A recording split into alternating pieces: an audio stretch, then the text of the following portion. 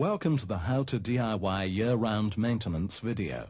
In this video, we're going to look at a number of tasks that should be completed around the home throughout the year. To begin with, we're going to take a look at loft and pipe lagging. When lagging a loft, it's important to wear protective clothing. That's to say gloves, masks, goggles, and overalls. The reason for this is that the lagging is made up of glass wool, and it can be very irritating when it comes into contact with the skin. Carefully roll the lagging in between the loft timbers, taking care not to tread on the supported plaster ceilings. Cut off lengths as required using a sharp knife. Continue to work across the loft space. A space should be left around the outside of the loft to allow for air circulation. It's advisable to discard the protective clothing when you've finished, as it will be contaminated with the glass fibers.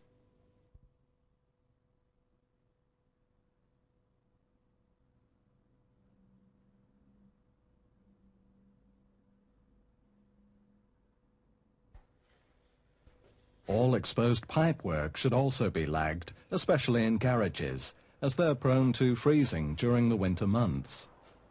Lagging is now readily available to suit different pipe diameters. It's a very simple process, as it usually comes pre-split along the length. Simply cut to size with a junior hacksaw and position over the exposed pipework. Make sure the lagging is fitted properly around the pipes, leaving service and drain-off valves visible.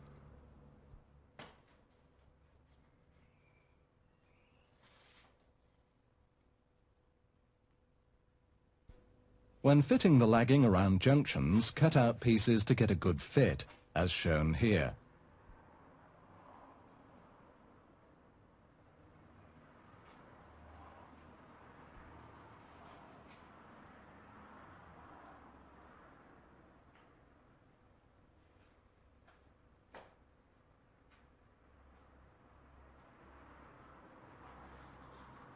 To put a longer length on, run the hacksaw blade down the split, open up the end, and slide onto the pipework.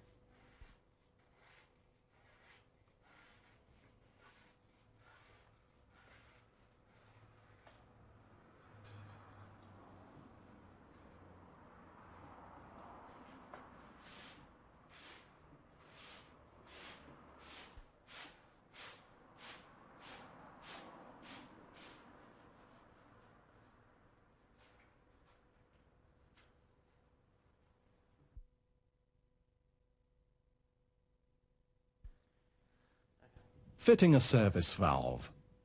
We recommend fitting service valves to all water-fed appliances. This will enable you to isolate any of the appliances should you need to carry out any work, eliminating the need to drain down your cold water system. Here we're fitting a service valve to an outside tap. Begin by turning off the incoming water supply at the stop tap. Turn on the tap to drain down any water in the pipes. If there's a drain-off valve nearby, open this as well. Mark the position of the valve on the pipe. Remove the tap from the wall. Now cut this section of pipe out with a pipe slice or hacksaw.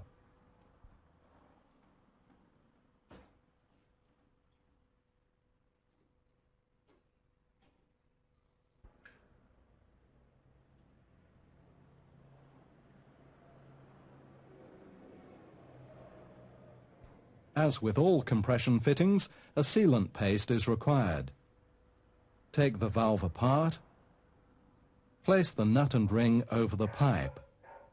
Apply a quantity of sealant paste over the end of the pipe, as shown. Assemble to fitting and hand tighten.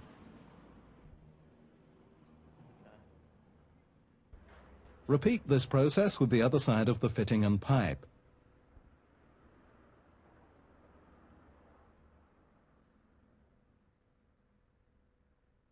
Reassemble, making sure the isolation screw is facing outwards for easy access.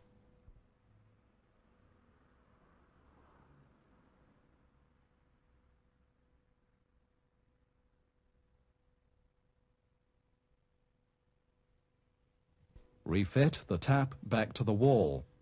Tighten the fitting with 2 sets of grips or spanners.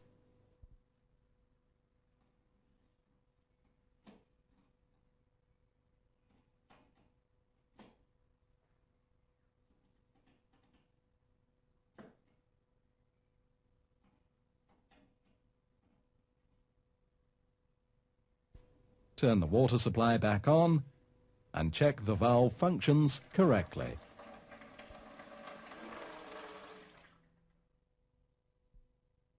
Cleaning a sink trap. This is something that should be done on a regular basis, as a build-up of debris is inevitable. Remove the sink trap by unscrewing the knurled plastic nut. Empty the contents into a bowl.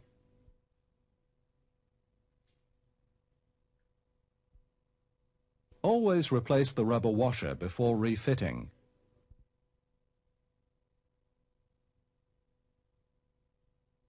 Replace and tighten the nut by hand. Stop tap repairs. A common fault with most stop taps is a leaking gland. Begin by removing the gland behind the stop tap.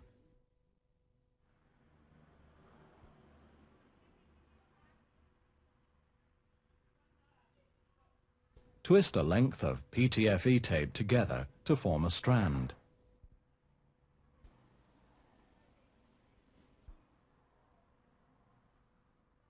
Wrap this around the exposed shaft behind the thread.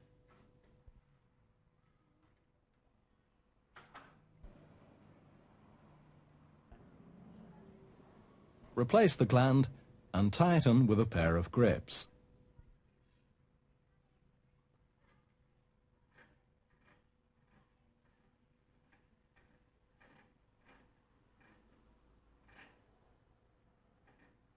Remove the excess tape and turn the supply back on.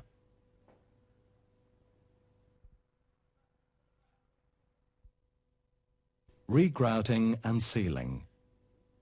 Over a period of time, the grout in between ceramic tiles becomes stained and dirty, especially where a lot of water comes into contact with it, for example, kitchens, bathrooms and showers.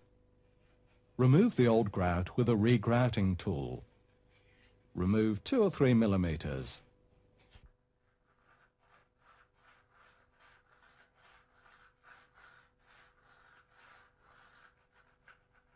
Brush off all the dust from the tiles and the surfaces.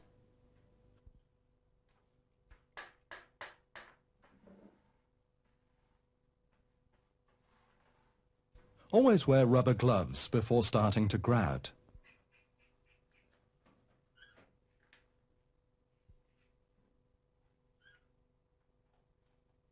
Spread the grout with your applicator, making sure all the gaps are filled.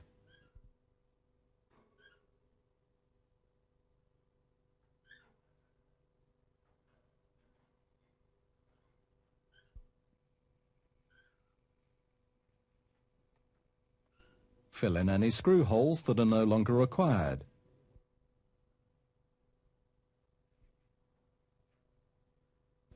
After completing, wipe over with a damp sponge.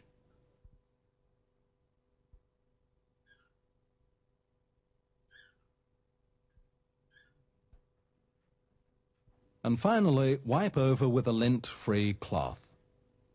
It's always advisable to seal the tiles where they meet work surfaces, etc. Apply a length of masking tape along the surface, 3 or 4 millimeters away from the wall, masking off any returns.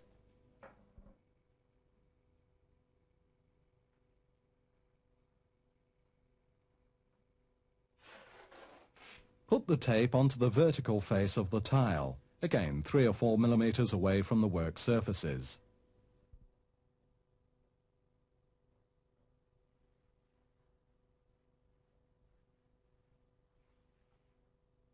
Once the entire area has been masked off, run a bead of silicone between the 2 pieces of tape.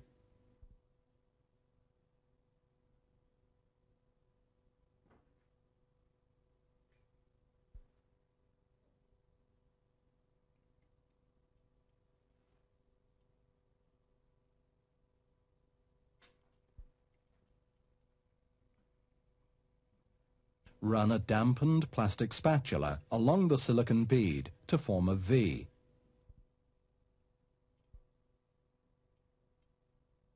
Leave the silicone to form a skin, then remove the masking tape. A neat, perfect seal has now been achieved.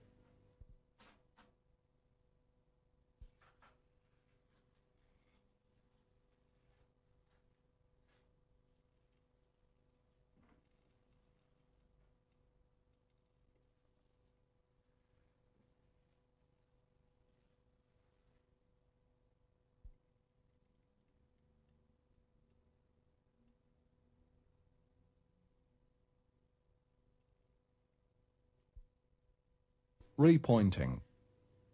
Severe weather conditions causes old mortar to crumble, which becomes porous. If this happens, it will require repointing. Remove any loose mortar with the point of your pointing trowel. Dampen down the wall with water to avoid quick drying out.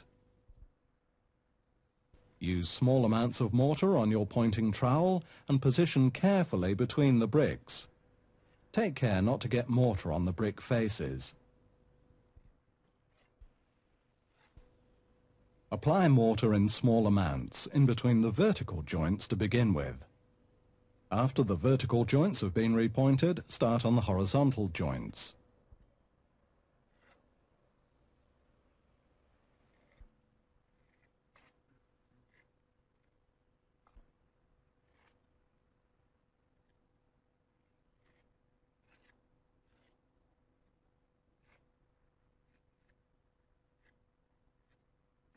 You might want to practice the pointing up procedure in a small, inconspicuous area before attempting a large, prominent area.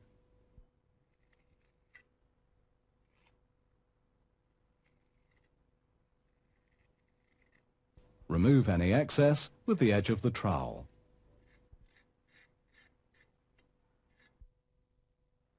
Repairing leadwork.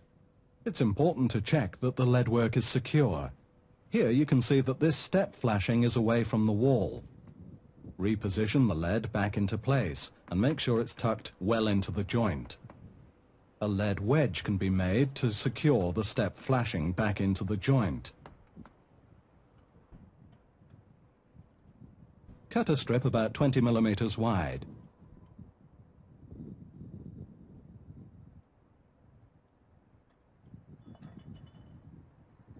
Tightly roll it up together.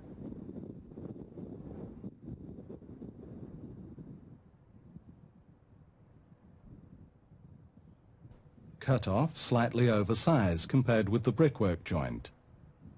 Remove any excess. Now flatten down one side to form a wedge shape.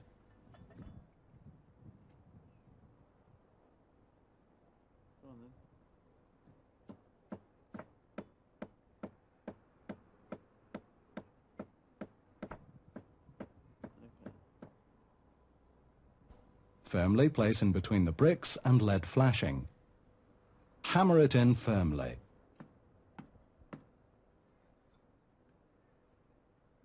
The edge of a chisel can be used.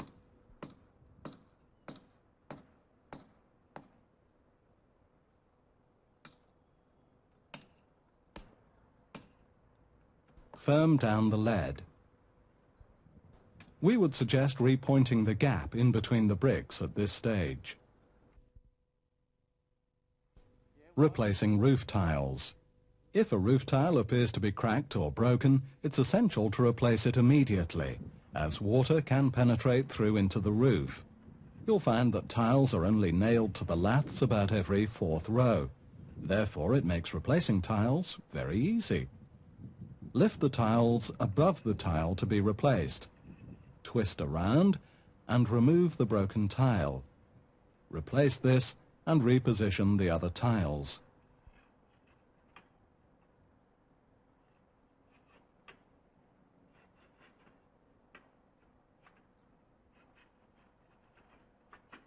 Making sure all are secure.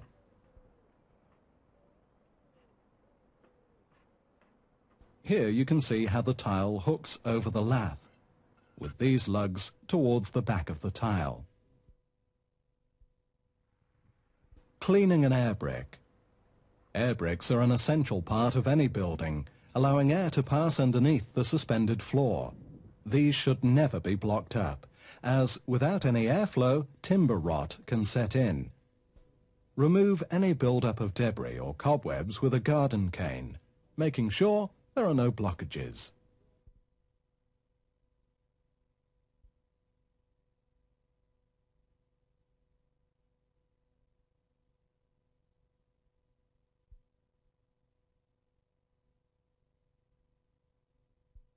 Checking windows. Underneath most window frames is a routed drip throat. Unlike this example, make sure that they're never blocked or obstructed. Rainwater can cause serious damage. If the throats are blocked, the rainwater will run back towards the brickwork and cause damp patches to appear on internal walls.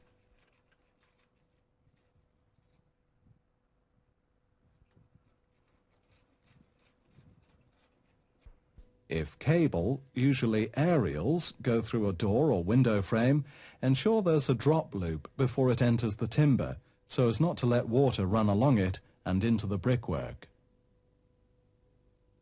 Hinge maintenance. A common fault with decorated doors is that the hinges get clogged up after years of redecorating. Rub glass or sandpaper along the moving parts of the hinge. Then use a good quality oil to lubricate the hinge. Work the door back and forth to spread the oil evenly.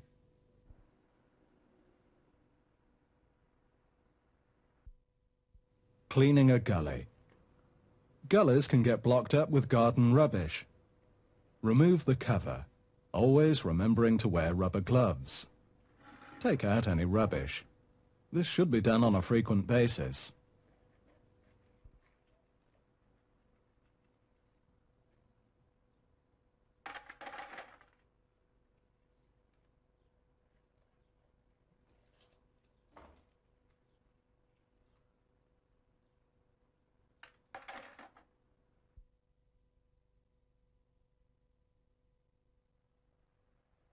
Cleaning gutters. Gutters tend to get blocked up during and after autumn. Remove any leaves or rubbish that have built up over a period of time. There are various products available that help prevent small leaves or pine needles getting into the gutters. If you do not take out any preventative care, the downpipes can become blocked. Handy hints. T-pieces can be fitted to all overflow pipes, for example, toilets and tanks. This will prevent any cold winds blowing up the pipes and freezing the water. On the top of soil and vent pipes, a bird cage can be fitted. Check and remove any growths appearing in gutters and chimneys. We would recommend fitting toughened glass in all low-level doors or windows. After frequent use, limescale can block your showerhead, reducing the water flow. By removing the showerhead and scrubbing with a small brush, ideally an old toothbrush, this is best done under a running tap.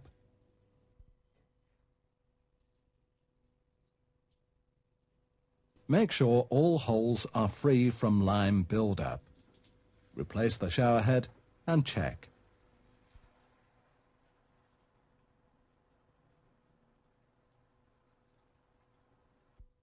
Cleaning your washing machine filter should be carried out frequently.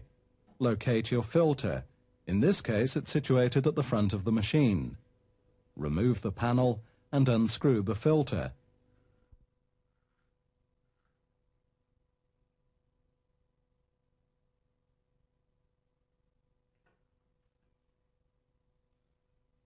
Take out any clothing fluff or debris.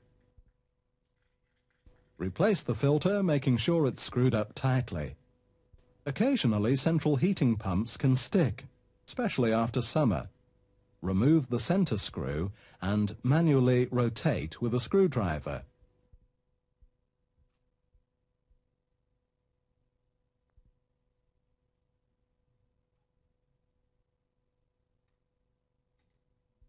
Replace the cover and test. Oh, always remember to isolate the power supply before you attempt this procedure.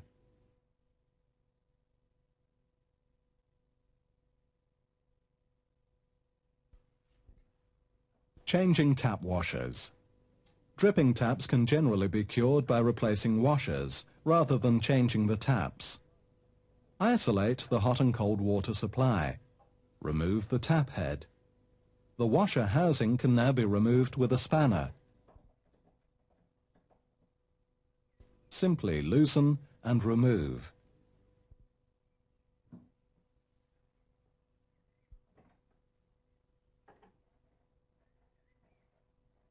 Don't be concerned if a small amount of water is retained in the tap housing. This is quite normal. There are many different sizes of washer available. Make sure you obtain the correct one. Remove the old washer and replace with the new one.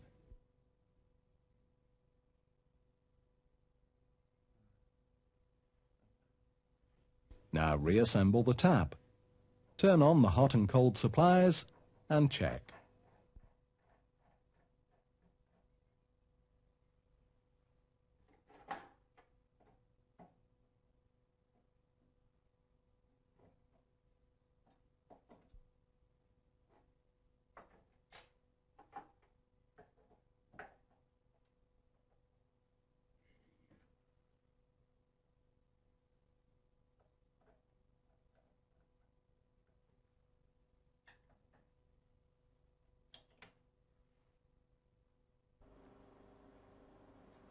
Glazing. Here we're going to glaze a new door. However, the process is exactly the same for reglazing. You'll find that putty is very oily. To remove the excess oil, empty the putty onto a piece of newspaper. Smooth it out with a putty knife. The newspaper will absorb some of the oil. Peel the putty from the newspaper. Break a small piece away and roll it into a ball.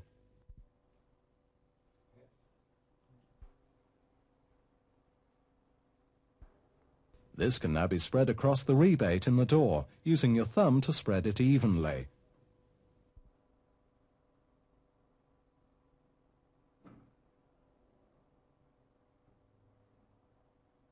Now before you handle the glass, wear protective gloves.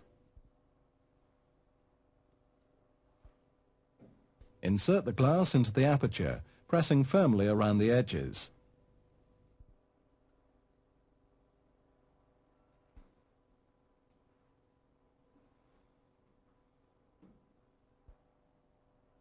Secure the glass with a few pins around the edge.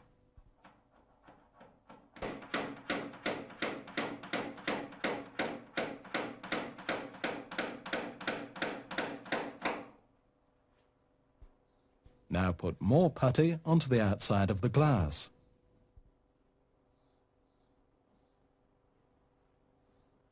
Once this is completed, use the edge of your putty knife to smooth over.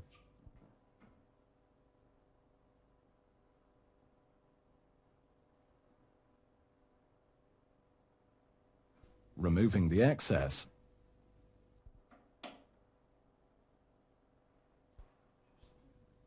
Slight tidying up may be required.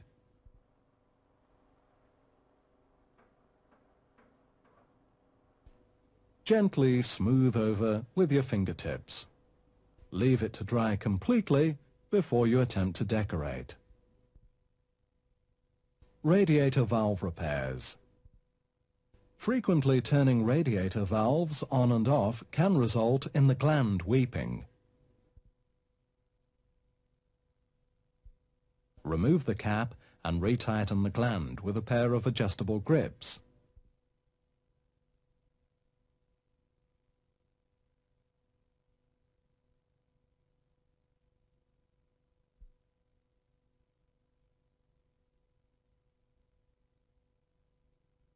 Wipe off any water and replace the cap. Open and close the valve, making sure it's not too stiff.